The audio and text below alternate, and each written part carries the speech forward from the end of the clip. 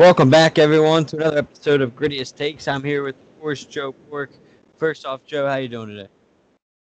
Doing good, doing good. The Flyers are finally coming off of a win instead of a loss, so that's always helpful. So hopefully they can continue as we're recording this podcast going into Buffalo as we're recording this on the Monday before they play the first game in Buffalo. So hopefully they can continue some success heading into playing, or not playing in Buffalo, but playing Buffalo rather. Yeah, absolutely. I think it's a series you're going to have to take, especially if you want to climb back into the playoff spot. Obviously, it's been a tale of two seasons, and I know it's been a little while since we've done a Flyers episode. So why don't you first kind of just touch on what do you think has been the biggest switch for this team from Or when we've no, it is seen. in Buffalo. I had that right first. Yeah, it is in Buffalo. I was right. Yeah, this isn't in Philly. I was looking over. I'm like, that is not Wells Fargo Center. Yeah, no, I was right. This is Buffalo. Yeah. But hey, why don't you just kind of touch on like what has been the biggest difference in your eyes since the Flyers have been on that, I guess, have been on that run? Because obviously at some point in the season we were thinking, okay, this could really be a Stanley Cup kind of run team, and now you're looking at not even making the playoffs. So why don't you tell us what has been the biggest difference for this tale of two seasons so far? Um, I think it's you were being able to win through a lot of flaws and issues early on because everybody was together. You were still having the top lines mainly perform early on and get it done. Now it's differently constructed top lines, but what they were back then were performing. Um, where now the defense is completely exposed because after the COVID hit, you didn't really see Sanheim and Myers have both been having their biggest struggling seasons.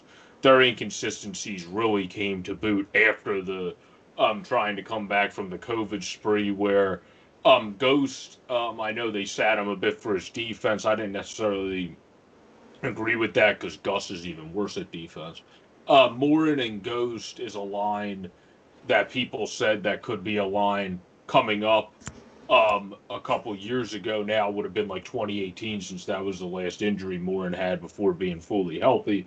But that could have been the line of the future if Morin stayed healthy because he's the defensive defenseman. He would allow Ghost to kind of do his thing. That looks good in two games thus far. So I think it's their defense. Their defense after this COVID, the bout they had, hasn't come back strong. Some teams have come back. It's not an excuse they could use, and the team even said that because other teams have come back in the league strong, and then some teams haven't. So there has to be a reason why some teams have come back with not necessarily strong, but at least tempered, like actually doing decent when they came back around more of 500 and then working their way up where the Flyers have really struggled and really went on a downturn. So I think it's the time away. They were able to find ways to consistently fight through their flaws. From that time away, they couldn't figure out how to fight through games they really shouldn't have won because a lot of the games they won early in the season, they were outshot by 20, and then they started out shooting teams and were losing. So it's all about a balance of figuring out in the middle what game style you have to play to be able to win, but actually have the stats that are sustainable to win. Because when they were winning early in the season, they had no sustainable stats to keep winning, other than the face-off dot. Other than that, they had no sustainable stats because it's not like their power play was hitting on all cylinders or their PK was hitting on all cylinders. It was just they were finding ways to somehow win. Where I think now this team needs to figure out how to bring the defense into honus where I don't know how they haven't figured this out yet, but this is probably a line of the future rather than a line of the present, the Myers and Sanheim line, which people thought would be a line of the future. I don't know why they still keeping it together now. It's actually happy birthday, Travis Sanheim. Looking at this, it's Travis Sanheim's birthday, who just turned 25. But at 24 and 25, they shouldn't be together because both are still working out kinks in their career and they're both on the same line. You should separate that.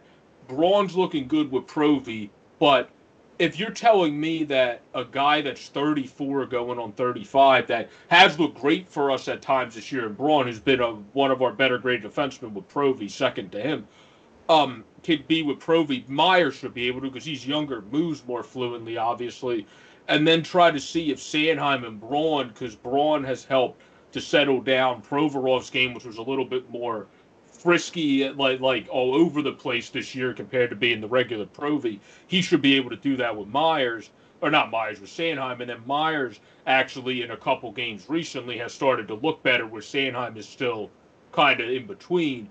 I would try to see if Braun can kind of settle him down like it seems like he's done with Pro, because that's what Braun's good for. He's the veteran that can kind of be that veteran aid on a line for a young defenseman. I think you need to put him with Sanheim to try to get him at his best now, because your defensive play is clearly the biggest reason why you're blowing all these games and not winning these games and losing to inferior opponents when you have one of the tougher schedules in April. You had one of the pretty mediocre schedules in March, other than when you played Washington and the Islanders. You should have been able to, because when we played Pittsburgh, it was still before Pittsburgh really went on their complete tear. That was at the beginning of the month. You should have been able to find more ways to take advantage of some of these teams, and you just couldn't do that. And it's not just the defense's defense, it's like the coaching staff talked about. A lot of these forwards, Kevin Hayes might be producing offensively this year, but his defense sucks. Like he hasn't been what he last year. He was a guy that people thought would be top 10 in Selke. This year he should probably is bottom 20 in the Selke vote. So like his defense has been non-existent. Patrick has an excuse because he's still working back from a major injury. Laut's defense was good, then sucked in the bad stretch, and now is starting to come back. So hopefully that continues. The only guys whose defense has been consistent for this team from season's beginning are surprisingly JVR, because he's not known for his defense, Coots, and then Farabee. And then Giroux's been scoring, but until recently, he wasn't, I wouldn't say, consistent defensively, where he's actually been a guy that's been trying to lead by example. I just think in words, he has to be a little bit more serious. A lot of his quotes seem too tempered to me to be the captain, where we saw Ghost quote, which I can't repeat on this podcast, but we saw his quote that was a lot more emphatic about how bad the team's playing. That's how a captain should speak, not a guy that's not even an assistant. Yeah, but you don't know how people speak behind doors and stuff. I get that. That's the case. That's why sometimes I try to give people the benefit of the doubt. It's just this year, you can't come out to the media and talk about luck. Like bad bounces, and this. That works if it's your first week of struggling. You've been struggling in the whole month of March. Yeah, for about a You month now. Yeah, that's why that doesn't work. If you say that early on, that's one thing. Now what Ghost is saying is pretty much exactly how it is. Like it's unacceptable, and you're hanging out the defense from the forwards to the defense has been hanging out whoever's in net to dry. Yeah. So it's unfair to the goalies, like you said. Oh no, you're not wrong. And I agree with you. I think the biggest problem right now for this team has been the defense. I think that's where they got to clean it up, and it's a shame because everyone's going to start and not start. They already have really is attacking Carter Hart and Brian Elliott, and for me, it's hard to just say okay, it's going to have this two completely different. Like if it was one of them struggling, I think you could use okay, yeah, he's having a really bad year, but it's both struggling extremely bad compared to what they both did last year. So fantastic. That's why I think I put a Well, lot of and the blame. Elliott at the beginning of this year, because Moose was really good at the beginning of this Yes, year until recently. A couple last games, his stats have went down, which I feel is more the defense. because of the defense than his own doing. But yeah, That's why I think it's gonna be interesting to see where they go with this and everything. And obviously, like you said, there's been really no consistency outside a few guys here and there, and not even guys that are true defenders. So you're obviously scratching your head trying to find spots there for them. So that's yeah, why I think you're good. yeah. I mean, I think this team it's just reveals you need to trade for another veteran that can play log minutes. That's why I think when it comes to defense, their best bet. I talked about this on other podcasts with people. Jomerson because he doesn't screw your expansion. First, I thought Ekholm would be the best guy, but Ekholm screws the expansion draft because he has next year on his contract. You have to lose somebody else that you can protect. If you bring in Jomerson, he just has this year. He has 3 Stanley Cups. He's basically the new Niskanen that has all that experience, even more so than Niskanen, since he's won 3 cups, and can kind of help mend together a dysfunctional defense right now, where we saw a guy like Muzzin do that. It took him time, but we saw him do that. And I think it would be wise if you get a Jomerson when you have a guy as a free agent. Seattle has the first chance to contend with some free agents, but I don't think they're going to sign Jomerson because he's still valued at probably 4-6 to up if he plays like he is this year defensively. Okay. So I don't think they're going to spend that much on their first free agent, unless if it's like a scorer, that's different. But as a defensive defenseman, I don't see that. You bringing him in, that's exactly what you need. Moore's starting to look good. If you have Jomerson and sign him to, say, a 2-year extension after you bring him in, that would make this defense not be fixed, but look a lot better. And then you would just have to see moving forward who's maybe the other guy you bring in the offseason that then replaces Justin Braun's spot. So Braun next year becomes probably your 6-7 in the final year of his deal rather than a guy that consistently plays like 20 minutes or more a night. That's what I was going to ask you. Like, and you mentioned for defensemen and stuff. I mean, we're 14 days away from the trade deadline. What do you see this team like? Do you see them being buyers to try to help the defense and still try to make that run? Do you see them being sellers? And what do you think they should do? Well, Fletcher already said they're not going to be sellers, so unless if something changes since his last press conference. Well, I keep I think losing. I think they'll be in between at best. But I feel like if you have to bring in people that are good for now and good for the future, which is why I gave the example of Nicholas Jomerson, because I think he's good for now. He's a free agent. I don't see Seattle grabbing him in that capacity. You can re-sign him for a 2-year deal. He has cup experience. Muzzin, when he first went into Toronto, did not fix their dysfunctional defense in a snap of a finger when they first brought him in. It took him to the next season. And then, so, I mean, I think if you keep Jomerson, it'll make it look better this year, but not fix it. Going into the next season, it'll start to fix it better if Morin stays healthy, keeps developing into this defensive defenseman anchor. Even though he scored the other day, congratulations to him for his first goal. That's not his game. He's the defensive defenseman you want with a Jomerson. That just makes your defense look that much better. Braun can be in wherever he fits, rest some of the young guys if they're struggling, and then you have him as an extra defenseman who's playing really well this season, but is still getting overplayed, which is why he makes some mistakes at times that people, including myself at times, overly knock him for because he's overexposed. You shouldn't be playing Justin Braun almost 20 minutes a night at this point of his career. You should have somebody else that logs that part of the time. It's just the way it is. That's not the point of his career he's at. And I think the Flyers need to bring in someone, and Jomerson would be my first guy for that. If you want to bring in 2 guys, you might as well go to Arizona and see how much it would take to get both of their guys, because if you want to bring in a righty that's a little bit younger, in Jason Demers, you could also do that, and he's a defenseman coming from the right side that is more of a defensive defenseman that does some of the same things as Braun, but just is a little bit quicker on his feet, where Braun's not as fluid, where Braun can then play maybe more down lines where he's more accustomed to at this point of his career when he's in the lineup. You can kind of have a Demers play with a Sanheim or a Provy, and then you would have Jomerson play with whoever Demers doesn't play with. Because I think this team could use a good defensive shakeup to kind of get their defense going, and that would give it more of a defensive shakeup rather than just having one guy come in to try to fix the fences there. Because they could use another righty defenseman too, which Jason Demers is right-handed, Nicholas Jomerson's left-handed. So. Yeah, no, I hear. And it's going to be interesting to see what they do at the deadline. I think, again, you're not too far out of a spot. I wouldn't sell the farm. And, I mean, I'd try to stay competitive, because if this thing changes, you're going to be back being a true contender. So if you add a piece or 2 here, I like bringing in veterans at this point, try to fix the locker room. If there's any issues, fix, obviously, what's been struggling. I think that's the road I'd go, whether it's defense or forward or something like that or center. I just think, again, this team's too good, and that change and switch is just too weird in itself. And whether you want to blame Cover, and it is weird how it kind of all started when this team missed 2 weeks of the season and everything. So we'll see what happens. I think to kind of not make this one too much negative, let's go to some positives. And I'll start. I think you mentioned him earlier in JVR. I think he's been one of my most impressive pieces of the season. I did not expect this kind of year from him.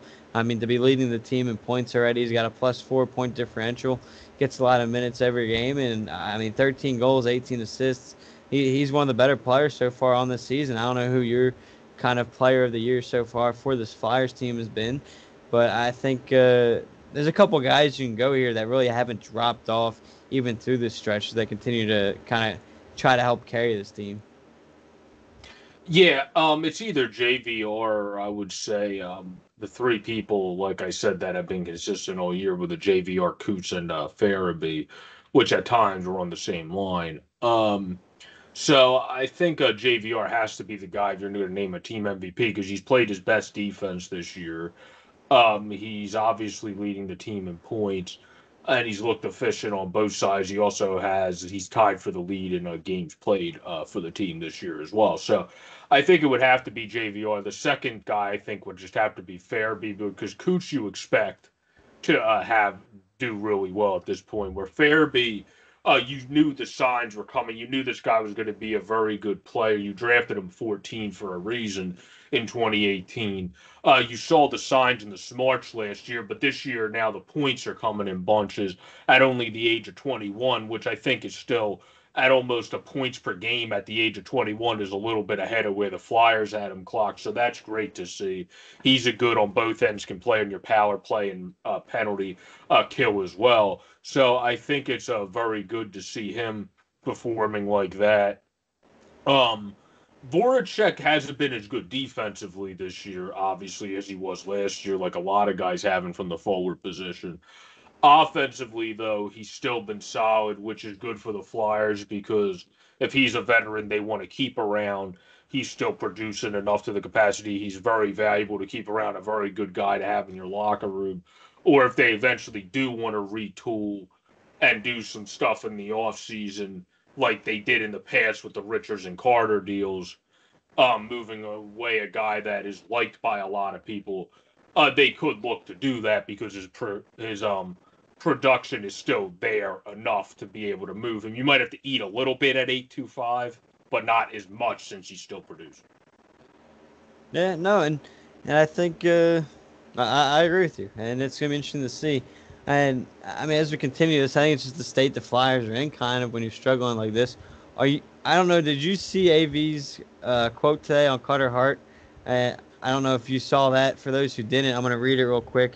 As Carter Hart, I mean, again, I know everyone's gonna see this tomorrow after the Flyers Sabres game, but today he was expected to start, but he was scratched from the start this evening, and AV's exact quote was, "quote He needs to work harder. He needs to work better. I've had a good conversation with him, but about my expectations, about practice habits, and him stopping the puck." End quote. I took that very interesting. I'm not gonna lie, my eyes kind of widened a little bit when I saw that. I mean, he's kind of right out there in the media calling out Carter Hart. That's kind of a risky move sometimes with some younger guys to kind of see where he'll take it in terms of Hart, especially if he is kind of having that downward spiral right now. That's going to even hurt his morale, probably even a little more right now. So, what do you make of that quote as a whole in general? Um, I think it's just something to kind of get him going. I feel like it's one of those things along the lines of the Blues at the beginning of the season told Vince Dunn that he was on the trading block and then proceeded to 2 days later play in 22 minutes.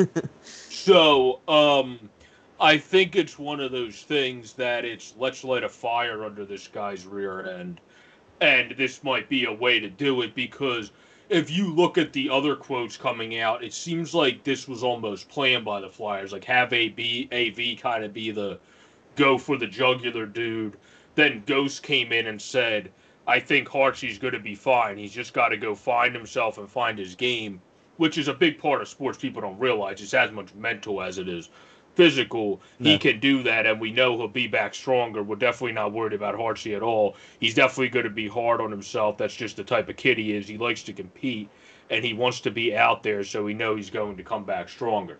So I think they had everybody band together to help Carter here.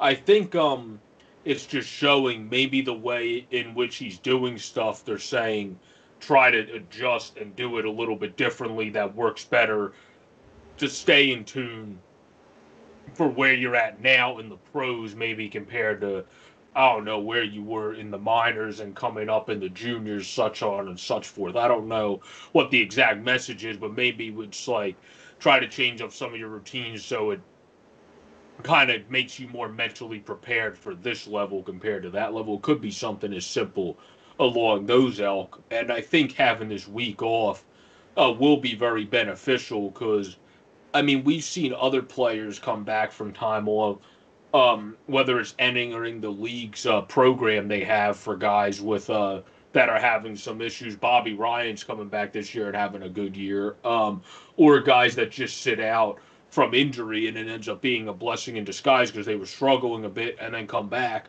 and do pretty successful. So I think that's a thing that is big in hockey. So I feel like it's just going to come down to those things. But it's all going to depend for Hart what he spends this next week doing. And with the hard worker I know he is, I feel like he's going to work on it. And it's like Ghost said, it's one of those things we're going to worry about it now and then probably laugh about it almost, which I think is what he was probably thinking in his mind while giving this quote a couple years down the line, where I think it's going to be one of those things. But the blessing in disguise is Lyon did not play. Rob and I ranted about this on the Disciples of Ed, did not play in 365 days.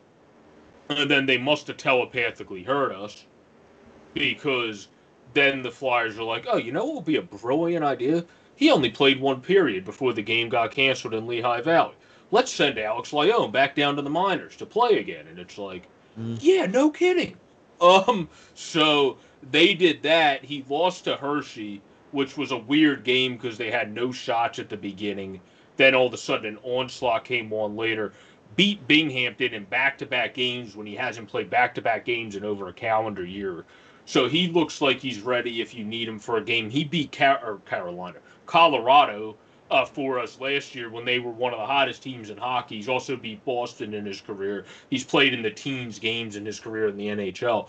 He's shown that he can perform if needed. And on Wednesday, they said it's either going to be Elliott again, which will probably be a big factor with how he does this evening, or Alex Lyon when it comes to Wednesday because they're trying to give Hart this whole week off, which I think is brilliant on their part to try to do it now, which they probably could have done it sooner, but doing it now still works because you got to take advantage. Hopefully, Elliott and Lyon or Elliott and Elliott can win against Buffalo because you want a full Hart coming in loose, ready, kind of how he really works at everything, works on his body and mind to kind of loosen up again and not be in the mindset he's in now. Because you got the Islanders, Boston. Then you got one game with Buffalo, Washington, Pittsburgh, Washington, Islanders. Like, that's all the way until the 18th of April. So, you really need your goaltending and defense to step up when April hits. I think they're just trying to light a fire around the whole team, where everyone on this team knows the reason Hart's benched is also partially their fault.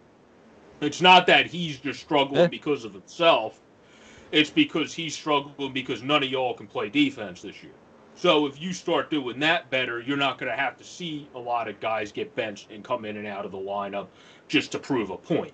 Like we saw with TK, we've seen with Abe Kubels of the world, we've seen with not Sanheim yet. Sanheim should have been benched at times, but hasn't. We've seen with Myers, we've seen with Ghost. So I think that's the big thing. You have to kind of play, and they're showing the guys you have to perform to stay in it.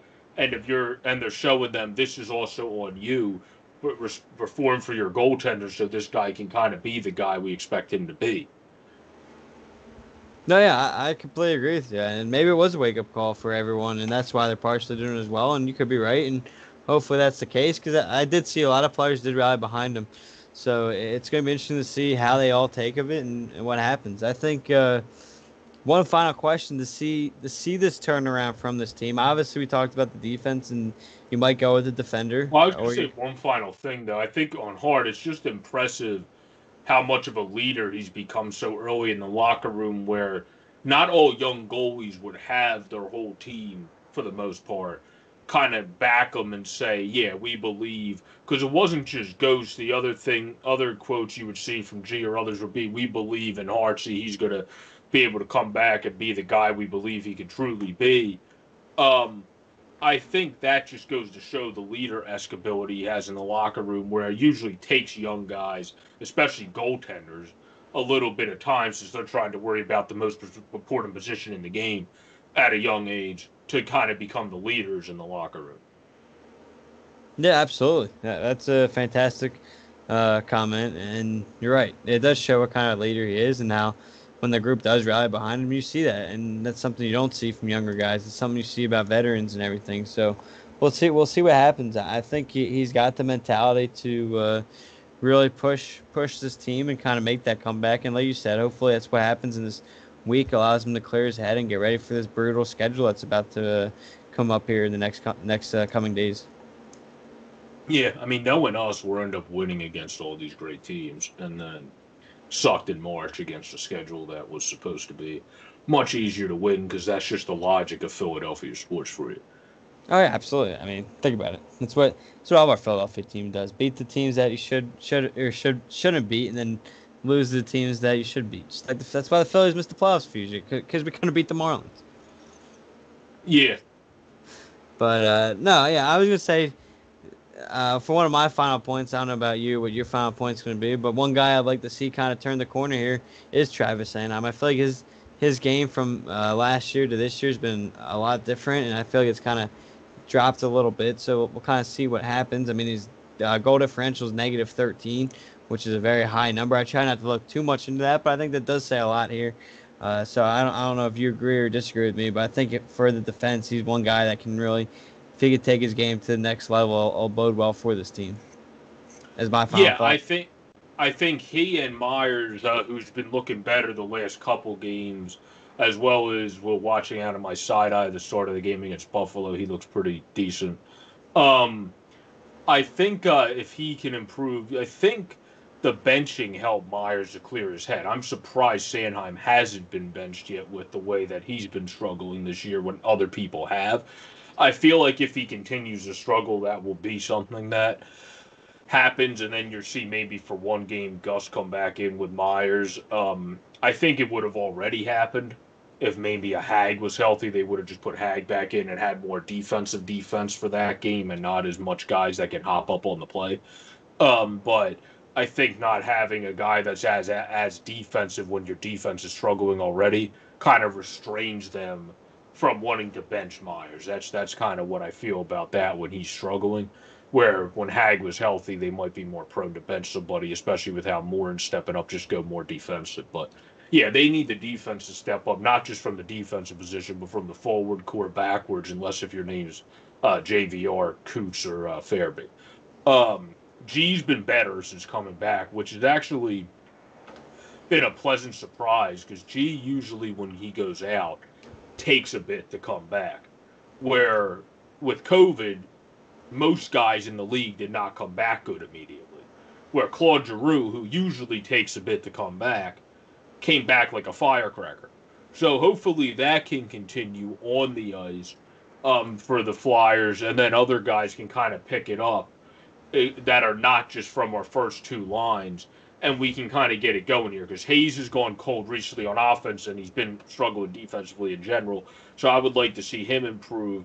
But yeah, the defense is really the final point, plus the forward play improving defensively as well. That has been stressed this whole podcast because those are the biggest things we need to change. The goaltenders obviously need to improve in some capacity from how they've been playing now for Elliott now compared to the beginning of the season and for Hart throughout. But it's also your goaltender stats are prone to suck if your defense sucks at telling where somebody is, especially when they score 7 goals in like 7 periods. So I mean, that's when you know your defense isn't playing well when one dude score 7 goals in 7 periods. So that they need to definitely improve that. So I think that's the biggest key for the Flyers going forward. Trade for defense, but also if you're not going to put a Terwinski or let a Bonneman or somebody, Lazinski will fight a little bit, but him coming up doesn't really bring a guy that's going to be like a Barkley Goodrow like Tampa brought in, or somebody like that, or a Ross Johnson that the Islanders have. They need someone like Morin on defense who's already fought and got fined for what he did to Brendan Lemieux, which I was fine with just because someone finally stood up for their teammates, which this team is lack doing. You need to bring in or offensive forward. I think that's similar to how the Tampa brought in Goodrow. You can't get him obviously. That has some tenacity to his game. Fisher's a young guy that's struggling in Arizona. If you want to get a cheapy guy that has tenacity to his game, he's not as big of a guy, but he's a guy that definitely has incentive to show more tenacity to prove he can stay in the league. He could maybe be a cheap guy you could pick up. Or with where Arizona is, you could simply, if you want to bring back your Energizer Bunny, Pitlick, that probably might not be overly difficult, unless, if excuse me, they, per some reports, have really fallen in love with him as a leader in their locker room. If that's the case, he might be hard to trade for. But with the way of the player he is as an Energizer guy, you could probably give up a fourth or something for him, and then you bring back in a guy that's a good guy to show guys how to play for your team that I thought we should have never got rid of in the first place. But that's not here nor there. So they lost a lot. They let some guys go that were good in their locker room, thinking young guys would replace them. Yeah. And that's also what screwed them this year. Albe Kubel, who I love, hasn't impressed me as much this year. He's another guy I would like to see. Had some better games in the last four, even through our struggles. He's looked solid in the last four checking and better. I need to see that continue because he's the guy I think they pegged. He'll replace Pitlick. We don't need to keep Pitlick.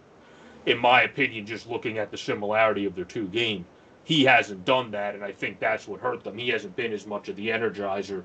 Neither has TK, because both of their confidence has not been sky high this year.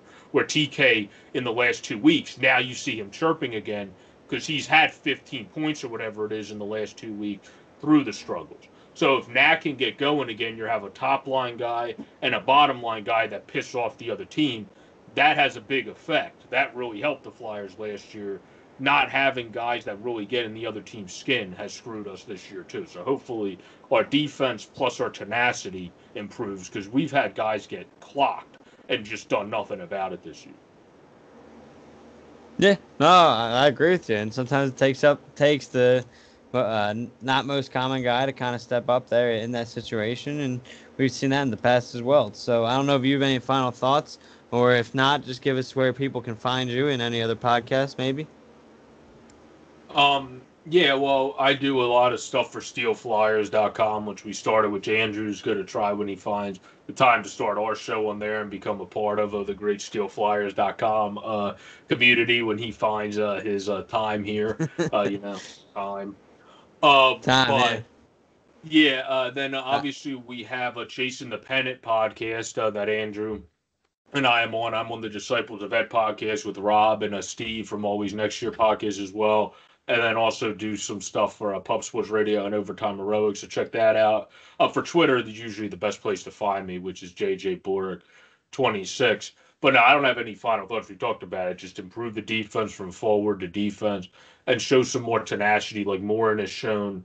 And in the couple games, you're not going to keep this guy in because he has a short shelf life in the NHL that Andreoff showed. You need to bring in a guy that has a long shelf life at forward that's going to stand up for guys or let the Terwinskis or some guys from the minors that maybe have fight kind of fulfill that role. If you bring up Lazinski, and he's been more of a skill guy as a six rounder that shows a lot of forechecking ability and tenacity, but more in a knack TK sense than a Barkley Goodrow fight sense. So I feel like you might need something like that. But the Flyers, if they can improve their defense, that's the first and foremost thing. Forward core will solve itself if you can just improve your defense through and through. I think once morality gets going in the right direction, guys will stick up for each other more anyway. So I feel like that's the biggest Achilles heel. If you can't get a forward, that's not going to bite you in the ass if you actually bring in a defender. Yeah, no, I agree. Hopefully, you're able to take care of business against Buffalo here, these next couple games, and then kind of hopefully get some momentum there and build that little 3-4 game win streak going into that tough stretch there in April to start the month of that great month. So hopefully you kind of turn around, and we'll see what happens. But this is another episode of Grittiest Takes with Joe and Andrew. So hopefully you guys liked what you see. Don't forget, click the subscribe and like button here, or give us any feedback you might want to have us improve, or just continue the show and talk about whatever great topics you guys want to give us. But again, for Joe and Andrew, thanks for watching Grittiest Takes. Have a great day.